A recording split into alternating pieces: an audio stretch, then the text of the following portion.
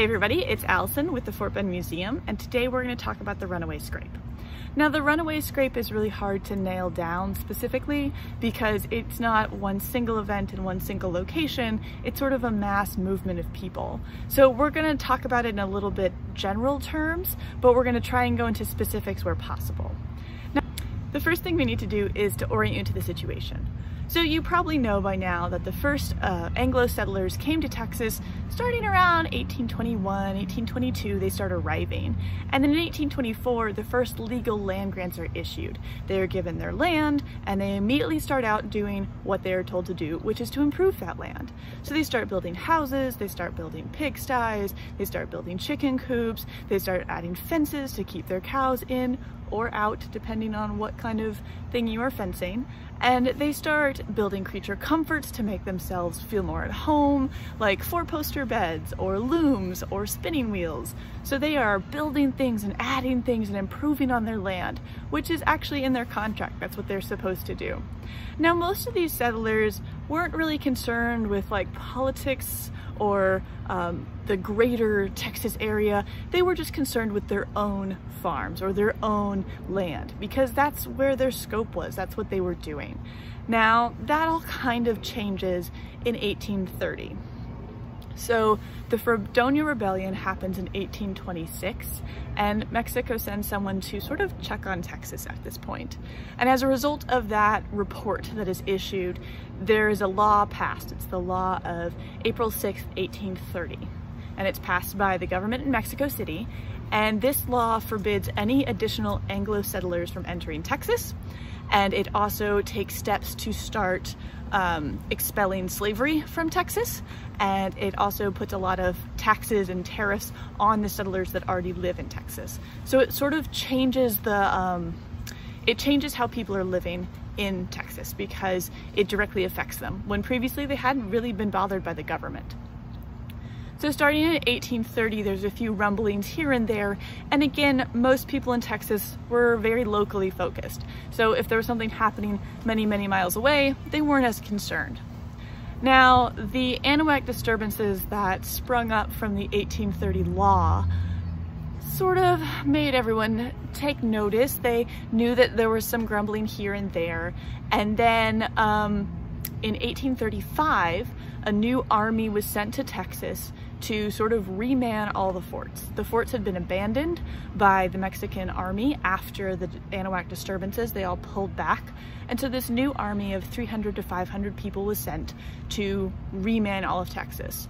And at this point, everyone's a little suspicious of the army because they feel like, you're gonna make us pay taxes, aren't you? So starting in 1835, there are a few more direct confrontations between the settlers and the army itself.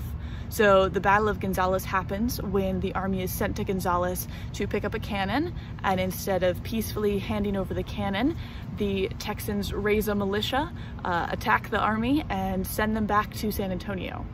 So that leads to the Texas militia gathering up more people and laying siege to the whole town of San Antonio. They are trying to kick the army out. And they ultimately succeed in doing this in early December of 1835. They kick the entire Mexican army out of Texas. So in early 1836, when they hear that Santa Anna is headed towards them, settlers that are closer to San Antonio start packing up and moving. They don't want to be in the way of this invading army. And also at this time, it was when the convention was being held that would ultimately declare Texas a free republic and set up a provisional government. So there's a number of things happening at this time, and a lot of the settlers start to notice the politics that are occurring within their state or their area. So in order to best describe the Runaway Scrape, I'm going to rely heavily on the recountants of DeLu Rose Harris. She did survive through this entire experience and wrote about it, and so using her words will really tell you the emotions that people were feeling as they were going through this. So the first thing to remember is that after the Alamo fell, people started to get worried. This was when they started to leave and they started to pack up, or if they weren't preparing to leave right that second, they were thinking about what they were gonna do and how they were gonna hide all their furniture or maybe hide their valuables and then take just what they needed. Some people were going with just the clothes on their back, maybe a blanket or two, and then trying to head out and get as far as they could. As DeLu Rose Harris mentions, every family in our neighborhood was preparing to go to the United States, and wagons and other vehicles were scarce. So those people that had moved to Texas years before, they had oftentimes reappropriated their wagons into other things they needed more. So the settlers of Texas knew that they couldn't take all their possessions with them. So it became this trick of, what are you gonna hide? What are you gonna take? What are you gonna leave?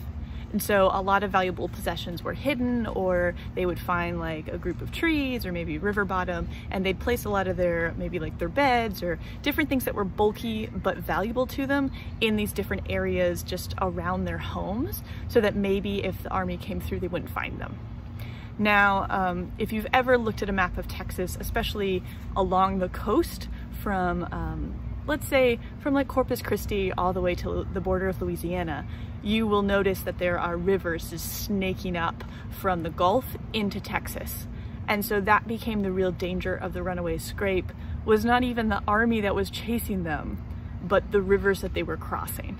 So you throw all your goods together, you grab all your children, you get everything you can figure out how to carry. Mostly it's what you physically can carry yourself, and you head east. So you've got to start crossing rivers. Now, the Brazos River was one that many people crossed pretty early on, so the ferries were still in operation, there were still people to help you, and that river in particular wasn't necessarily a problem. Now, most people would be fording the river at a ferry, but even that wasn't as easy as it sounds. In March of 1836, DeLuise Harris's family arrives in the San Jacinto Prairie. They cross Vince's Bridge, which becomes important at the Battle of San Jacinto, but at this point that had happened, so it was still standing. And then they have to cross the Trinity River, and this was her quote. "There were fully 5,000 people at the ferry. We waited 3 days before we crossed. Everyone was trying to cross first, and it was almost a riot. We got over the third day, and after traveling a few miles, came to a huge prairie." So every ferry was backed up, everyone wanted to cross first, and it became a pretty bad situation. Now, she goes on to detail that after they crossed the river and they came to this prairie, they started getting bogged down in mud. This was the rainy season. It was horribly wet outside. The rivers were rising, the alligators were out in full force, everything became dangerous. She goes on to mention how almost every wagon that was brought with their group ends up being bogged down in the mud and abandoned over the next couple of days. They end up crossing another river, and then the river rises one more time.